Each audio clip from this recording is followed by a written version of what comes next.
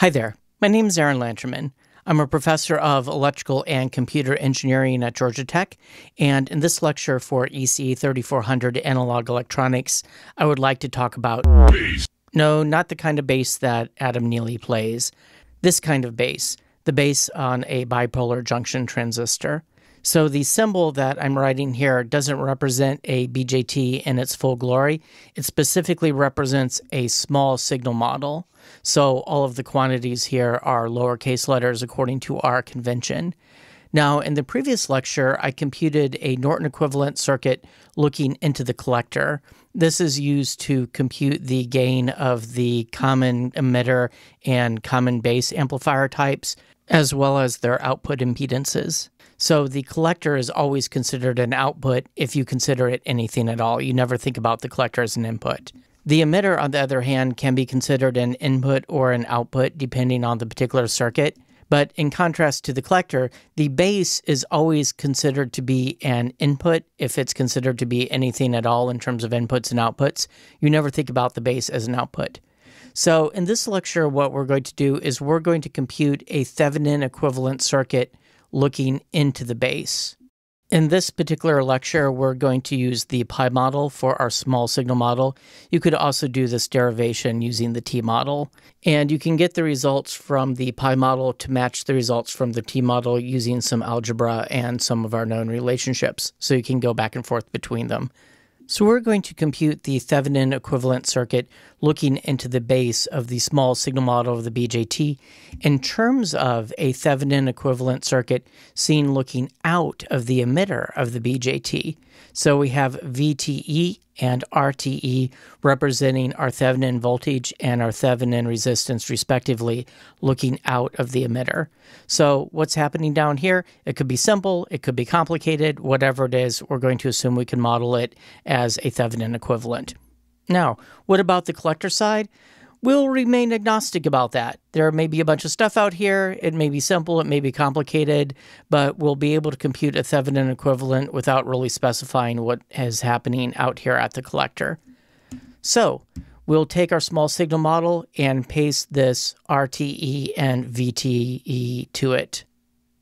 Now, in the last lecture, when we computed the Norton equivalent circuit looking into the collector, we used the R0 approximation when computing the Norton current, but we didn't use it when computing the Norton resistance. Here, we're going to use the R0 approximation for everything. We're going to use it to compute the Thevenin voltage, and we're going to use it when we're computing the Thevenin resistance looking into the base here. So we're going to assume that R0 is infinite, so R0 here essentially goes away, and I0 here is 0. This simplifies what we're doing here tremendously. Okay, so let's compute our Thevenin equivalent looking into the base of the small signal model. Now, the typical way to compute a Thevenin equivalent circuit would be to compute the open circuit voltage, and then you would also then deactivate the independent sources, and then you would find the Thevenin resistance after that by either fixing VB and then finding VI, or you would fix IB and then find VB, and then you would divide those quantities to get the resistance. I'm not actually going to do any of that. What I'm going to do is I'm just going to write a KVL equation, and then notice, oh, something that looks like a Thevenin equivalent will just kind of magically pop out. And this sort of thing is really nice when it magically works. Anyway, we'll say that the voltage at the base here is the sum of three voltages. One of them is the voltage down here associated with the Thevenin equivalent voltage of the emitter. And then I have these two drops across the resistors associated with IB times R pi by Ohm's law. And then I have IE times RTE by Ohm's law. Okay, so I would like to write this IE in terms of IB.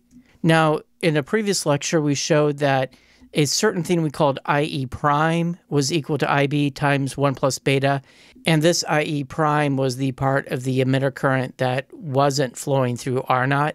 But here, we don't actually have an R0, so I can get rid of the prime here. So I can substitute this in for IE, and then I can factor out the IB. And when I do that, I notice, hey, I have a sum of two voltages.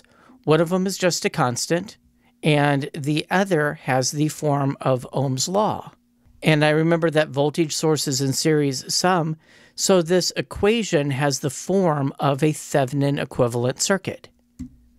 So let's define RIB to be this expression here, this R pi plus 1 plus beta times RTE. And then we can write VB equals IB times RIB, that's in the form of Ohm's law, plus this constant voltage VTE. So RIB is my Thevenin resistance, and VTE is my Thevenin voltage. So I can take this complicated circuit here and write it as this simple Thevenin equivalent as just a resistance in series with this voltage source VTE. And this will come in handy in computing the input resistance of common emitter and common collector amplifiers. This Thevenin equivalent circuit looking into the base can give us a new perspective on the Norton equivalent circuit looking into the collector that we computed last time.